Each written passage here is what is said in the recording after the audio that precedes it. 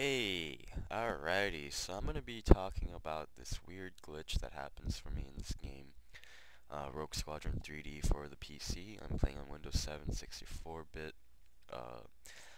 Uh, so from searching around on Google, it seems like a lot of people have this problem as well, so I'm just gonna go ahead and show you what it is. As you can see here, I'm in the Naboo Starfighter. Going really slow, and then I speed up, and it outspeeds the camera. The camera does not want to follow it quick enough, and that obviously makes it really unplayable. If you go into cockpit mode, you can reset it, but with a fast craft like the Naboo Starfighter, it only lasts so long. You can press F1, and that'll make it go on the tail of the ship, which sometimes works. Like right now, it's working, but sometimes it'll still break off and it'll go off into the distance, and it will not come back until you go into cockpit mode.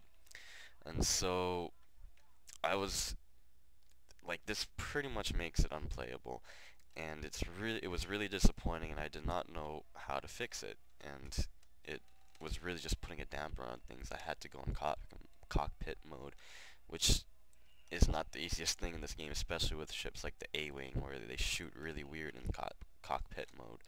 So what I found out is that if you're in cockpit mode and you suicide, then when you come back,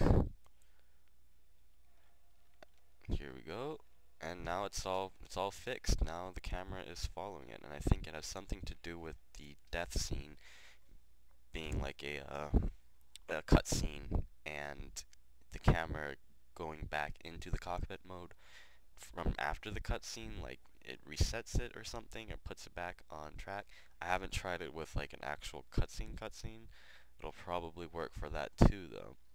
And so that's one fix, but obviously we don't want to kill ourselves. What is a fix that will work without having to kill ourselves? Well, what I discovered when doing my runs is when you start, I'm using Fraps to record this, and when you begin recording during the initial cutscene, for some reason that'll fix it, and you'll be totally good for the rest of the mission. So I'm gonna go ahead and show you right now. I'm gonna stop recording now, and I'm gonna restart the level during the cutscene is when I'll start recording. Alright, here we are in the initial cutscene. I just started recording, and let's see, is it gonna happen? Nope. The glitch is fixed. For some reason, something in Fraps fixes the glitch, and it's really weird. I don't know how it works. I'm guessing it has something to do with like Fraps, I guess, doing something to the video card, like the 3D acceleration or something. I don't really know what I'm talking about right now. So, I mean, really, if anybody can shed some light onto this, come up with a fix that doesn't require fraps or suiciding, I mean, that would be great. I mean, right now, I just feel really lucky to be playing this on Windows 7 at all.